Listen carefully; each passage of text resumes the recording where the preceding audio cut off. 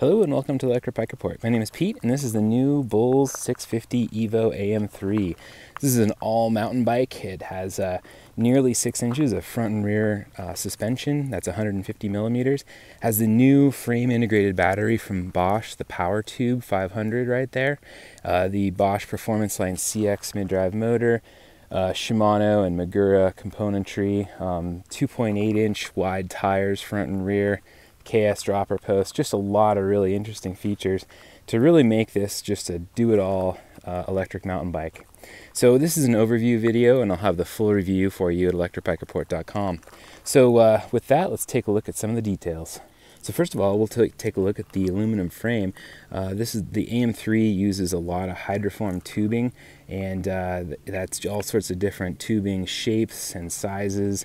And the way that the tubing has sort of been molded to fit you as the rider, you know, providing a good amount of standover clearance at the top tube.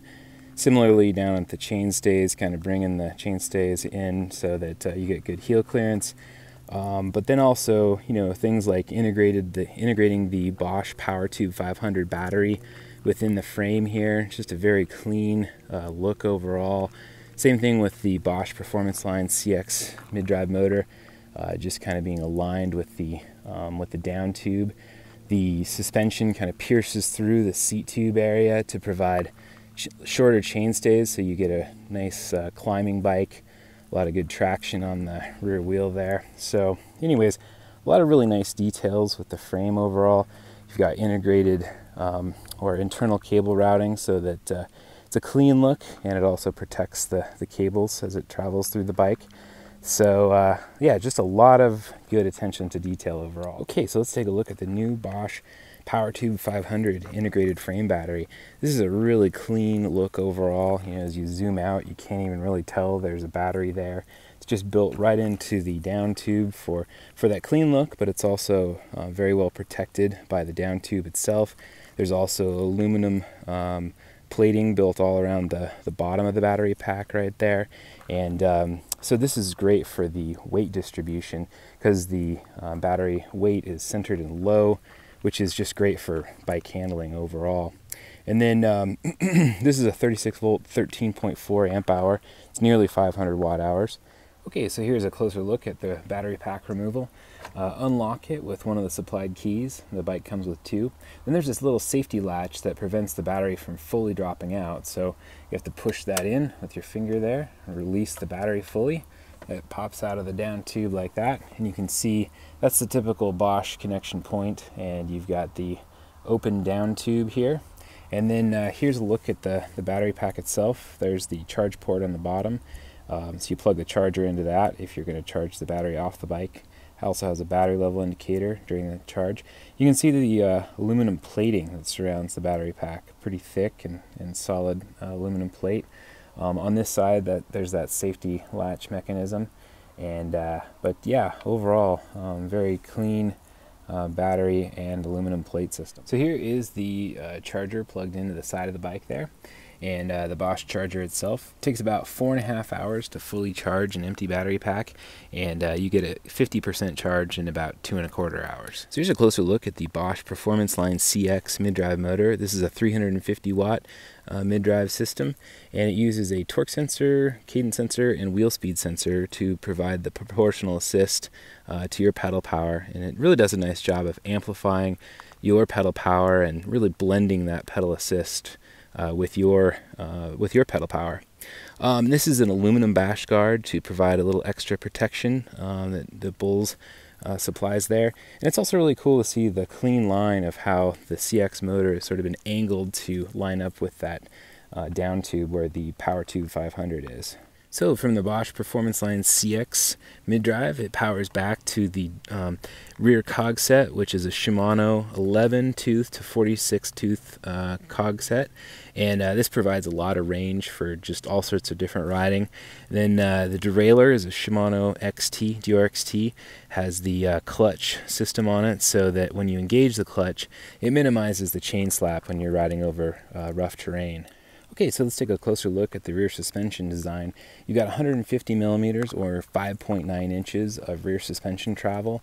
They are using the RockShox Deluxe RT rear shock, and the air spring can be adjusted to fit your riding weight and riding style. There's also the damping adjustments and the lockout, and the lockout minimizes the suspension travel if you're riding on smoother roads versus the open position, which provides the full suspension effect.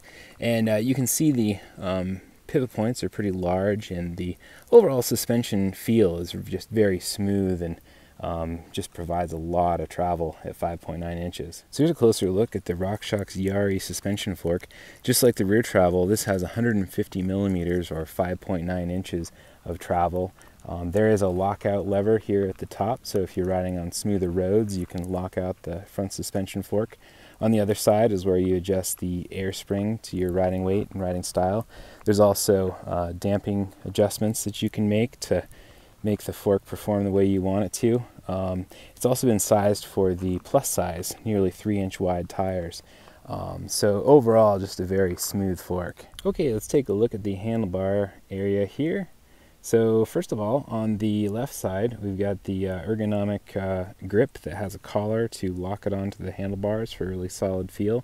The Magura MT5 hydraulic disc brake lever, the KS dropper post lever here, so you can drop the post and also raise it by pushing that lever.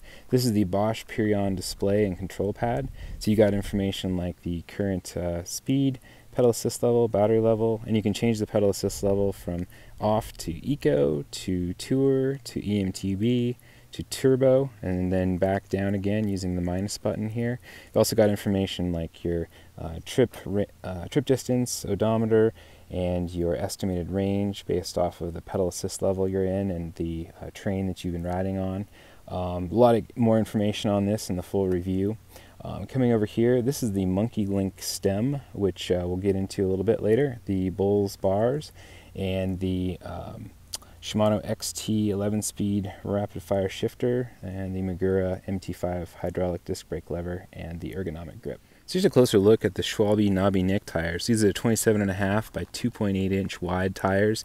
These are considered plus size. And the cool thing about these plus size is that you can run lower air pressure because of the volume of air in the tires, and that allows them to really mold over the terrain that you're riding on. And you just get a ton of traction from these. You can see the RockShox has been sized so that it can handle the 2.8s, but also the 3.0 or 3-inch wide plus size tires. The same is true for the rear suspension. You can see that the clearance there is substantial enough for wider tires if you wanted to go that route. So here's a look at the Magura MT5 hydraulic disc brakes. These use 180 millimeter rotors, both on the front and the rear, and they have a 4-piston design, and these are based off their full MT7 downhill brakes, so they provide a lot of power, and they're really designed for the enduro riding style, which fits the AM3 very well. So here's a closer look at the Selle Royale Rampage saddle. Has a fairly narrow profile overall and a little bit of center relief section, but this is definitely a performance saddle that matches the AM3 really well. So the AM3 comes with the KS LEV Integra dropper post. This is a 4-inch dropper, and dropper posts are great because when you move this saddle down and out of the way, it allows you to handle really steep technical terrain well. It's also great for just dropping the seat an inch for when you're carving through the corners, because you're getting your overall weight just a little bit lower, and that makes a big difference. So one of the interesting features of the AM3 is it comes with the Monkey Link system, and this is the Monkey Link stem that allows you to install a front light just below the stem there. It's a magnetic connection that also provides the power for the light that runs off the main e-bike battery. This is the PowerTube 500, and the same will be true for the back of the bike. There'll be an attachment point at the seat tube. So this is a really cool system that you don't have to worry about mounting the lights. It's a quick install and removal, and also they run off the main e-bike battery. So one of the nice things about the integrated frame battery is that it allows you to attach a water bottle to the top of the down tube. And this is the Monkey Link magnetic connection point for this Monkey Link water bottle. And the water bottle has that attachment point that as you get it close it will magnetically connect right there. And then to remove the bottle, just twist it to the right, just like that, and it's off. So this is an accessory that you can get for the AM3.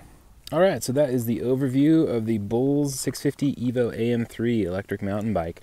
You can check out the full review at electricbikereport.com, and that will include a bunch of detailed pictures, specifications, ride characteristics, range test results, pros, cons, and overall thoughts, all at electricbikereport.com.